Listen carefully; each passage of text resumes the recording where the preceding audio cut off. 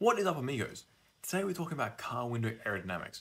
So for many of you, summer is here and that presents you with a dilemma. Should I open my windows in my car while driving to cool down or use the air conditioning? So let's talk about what happens when you open the different windows around your car. So there are a few conclusions. First of all, the main global conclusion is that really when you have your windows open a little bit, that's going to result in more of the drag being produced than if you open up a lot. So if you've opened up a little bit already, you might as well open up the entire windows and get the added benefits. So for example, if we have the driver's window here, and if you're in a country where the driver is on the right, then it's on the right or in the left.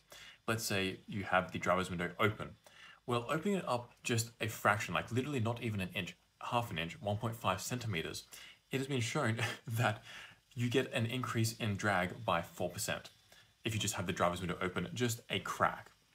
And if you were to open it completely, that only jumps up by about 0.1, 0.2%. So it goes from about 4% to about 4.1% by having it going from a little bit open to completely open. So as I mentioned, if you have the window open just a little bit, have it open completely. And that goes for all windows really.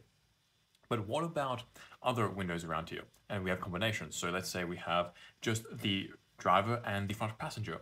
Well, generally speaking, the drag increases go from about 0.015 to 0.025, which is about a 6.5% increase, 4% to 6.5% increase of a hatchback, for example, with a fairly high drag coefficient to begin with. And that is for when the window is cracked open a little bit to completely open. And having it half open is already going to be at about 0.22, sorry. So again, have the windows open completely for both sides. What about if we have the driver plus the rear passenger on the same side? Well, surprisingly, having them open at the crack actually drops the drag coefficient increase to 0.009 and if you have it completely open, to about 0.015. So that means we have a 2.3% increase up to about a 4% increase for a car, or more if the drag coefficient is much lower than about 0.35. So what this means is if you have the driver's side window open and you have someone in the back who wants to have their window open as well and they're on the same side, let them do it because you will not increase the drag any really and potentially even reduce the drag. We'll get into a second why this happens with flow physics. I'm just going to go through the numbers here so you know. What about if we have the driver open and the opposite side passenger in the rear? So maybe you're chauffeuring someone around, or hopefully you're getting chauffeured around. But anyway, that results in a drag increase of 0.015 to about 0.02, so 15 to 20 counts, which is about a 4 to 5.7% increase. So that's going to increase the drag a lot more than if you have the person sit on the same side and have the window open. And what about if you have all windows open? Well, surprisingly, the drag coefficient increase ranges from about 0.016 to about 0.026, and that is about a 4 to 6.7% increase. So again, having a 16 count increase, for having all windows cracked open just a little bit is insane, and having them open completely, you only get another 10%, a 10 count increase, so it's only another couple percent increase. So why does this happen?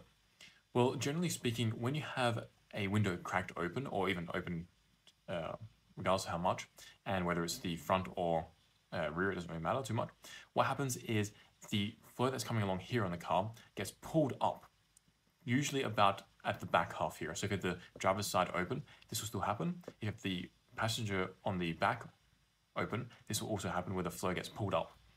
And for sedans and or hatchbacks, this results in the rear window, or in the hatchback case, the rear back here, that has a lower drag. So we reduce the drag on this face, and because we have a lower drag here, that results in the pressure drag increasing because you have the same amount of pressure at the front, lower drag here, a greater drag imbalance.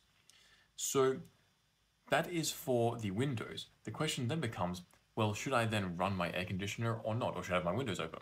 Well, generally speaking, an air conditioner uses about 2 kilowatts of power, around about that. Well, having all your windows open, as long as you're below about 55 miles per hour, so 90 kilometers per hour, then having the windows open will actually result in you using less power than by having the windows open than if you have the air conditioner on.